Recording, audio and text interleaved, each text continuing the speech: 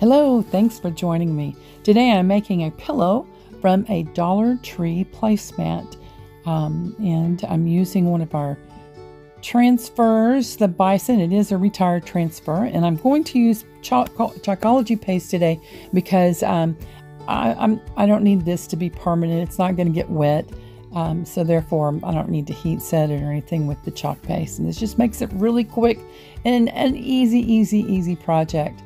So I squeegeed it on the paste, and now I'm going to peel and reveal. And there we go. Ta-da! I love how this turned out, and I appreciate you, and thanks so much for hanging out with me. Merry Christmas!